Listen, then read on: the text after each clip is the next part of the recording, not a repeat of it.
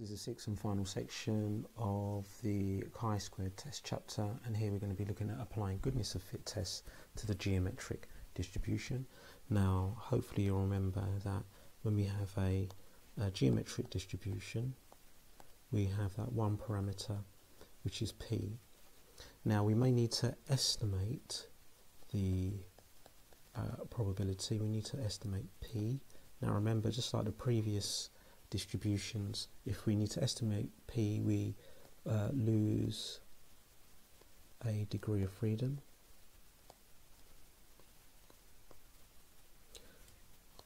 Lose a degree of freedom. So basically, degrees of freedom is going to be number of cells minus 2 rather than minus 1. Now when we estimate the probability, we're sort of working out the mean. If you look at the calculation, it's like the mean in a way. And because the mean of a geometric distribution is 1 over p, you'll notice that the formula looks upside down to what we're used to. Okay, so when we estimate p, that's going to be the number of observations, n, divided by the sum of each outcome times its probability. Yeah, so it looks upside down to the other ones. All the other ones we did before, it was the sum of r times f of r over n. Now whether we need to estimate p or not, the steps are going to be that we need to work out the expected probability for each outcome. So that'll be our first step, expected probability for each outcome. Once we found the expected probability for each outcome, we then work out the expected frequency for each outcome.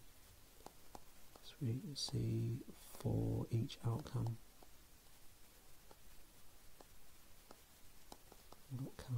Let's just change that word other to outcome. Not sure why I put other there. For each outcome, and then once we've done that, we then need to use the formula. So the sum of the observed squared over the expected minus n, the number of observations. Okay, Sarah has a large DVD collection. Every week she picks a DVD off the shelf and until she finds one that she would like to watch. Okay, so the trials continue until we get success, and then it stops. So that's going to be a geometric distribution.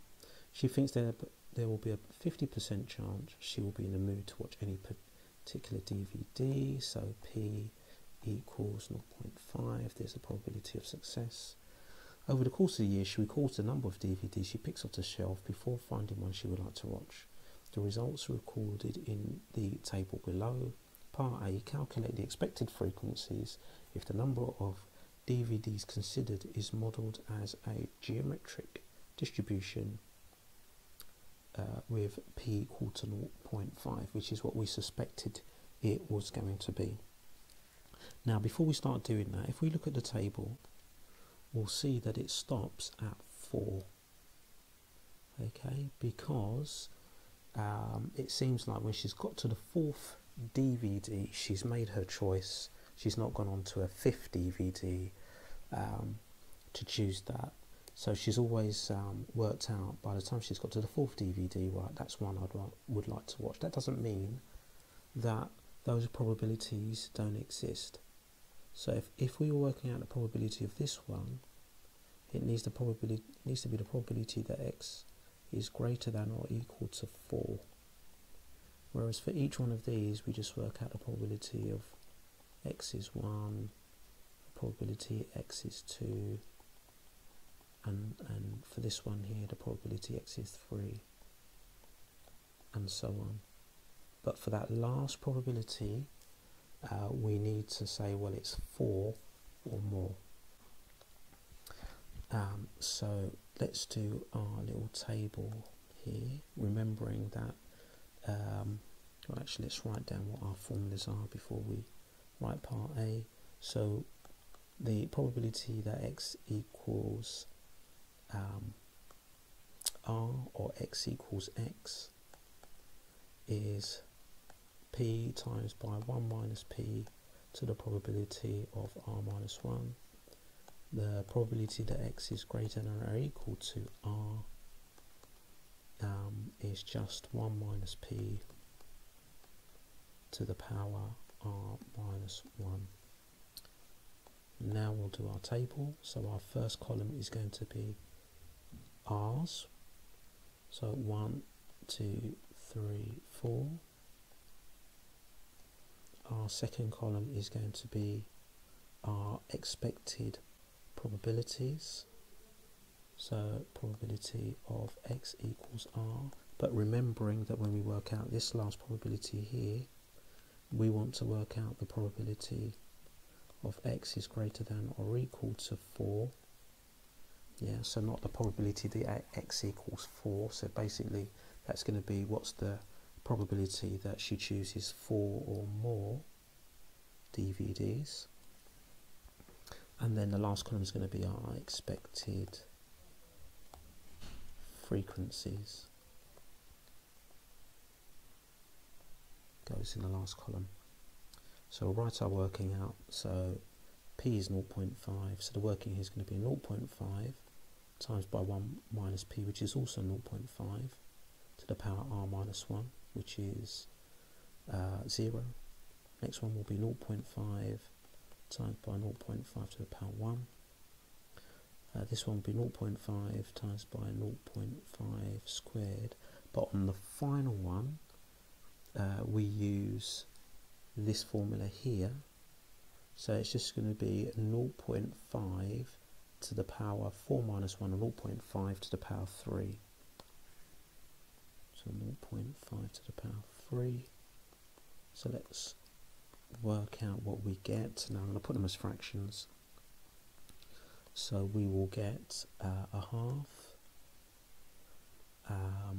a quarter, an eighth, and this one will be an eighth as well. Now if I want to work out the expected frequencies, I times each one of these numbers by n, and n is 52. So let's just clear these out of the way here. So n is 52, so that's there. So times in each one of those by 52.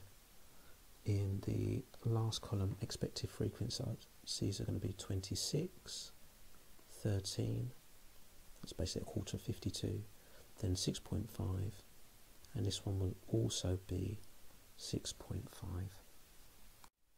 So for part A, the expected frequencies, let's tell over here, are going to be 26, 13, 6.5 and 6.5.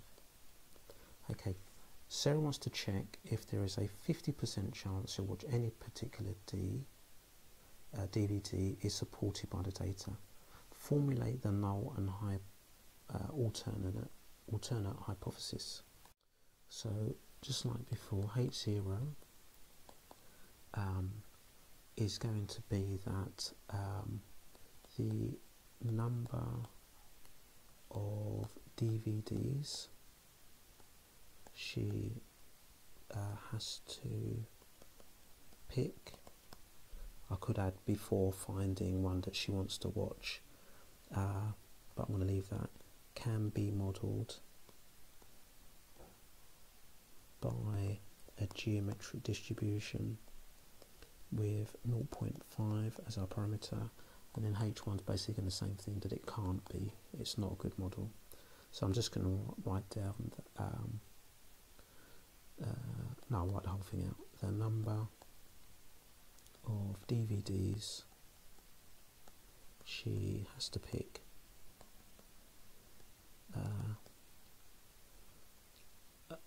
cannot be modelled by this geometric, cannot be modelled by this geometric Okay, so that's part B. We've done our another alternate hypothesis. Is Sarah right in her assumption? Check at the 5% significance level. As usual, 5%. So we're going to work out x squared, which is going to be the sum of our observed squared over the expected minus n. So if we do that, no cells need to be combined because we haven't got any expected frequencies less than 5. So that's going to be 33 squared over 26 plus 12 squared over 13 plus 5 squared over 6.5 plus 2 squared over 6.5 minus the number of observations, 52. So let's see what we get for x squared. Right, so that gives us 5.42307, like that. I'm writing all of those down because I don't know what the value of chi squared is going to be, so let's look that up.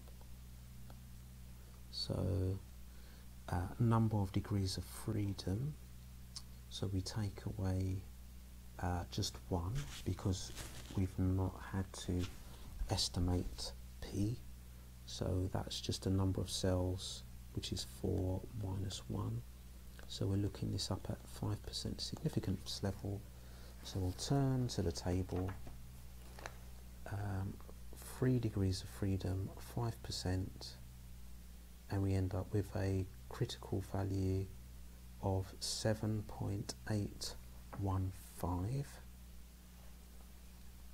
7.815. Now, how does my spread compare? Well, my spread of 5.423 is less than that. Okay, which means that I accept H0, and that means, as my conclusion, that the number of DVDs she picks can be modelled by a geometric distribution with 0.5. Now, is this commenting? Do we need to comment on what she thinks is going to happen? She thinks it is supported by the data, so I would say that Sarah is correct. Sarah, I could have just written that down, couldn't I? Sarah is correct. Okay, you should now be able to do exercise 6F on pages 121 to 122. So you just need to remember that if we are working out the probability, the expected probability, we use this formula. When we times that by n, we'll get the expected frequency. Now, like Poisson, the last value, okay, so I'll put, if you want to work out the probability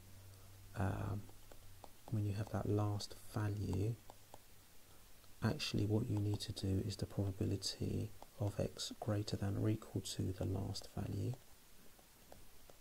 So it's not really equal to, that's what you need to do for that last value.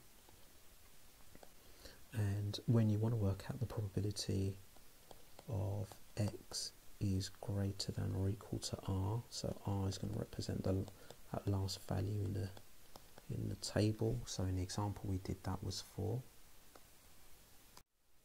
That will be 1 minus p to the power r minus 1.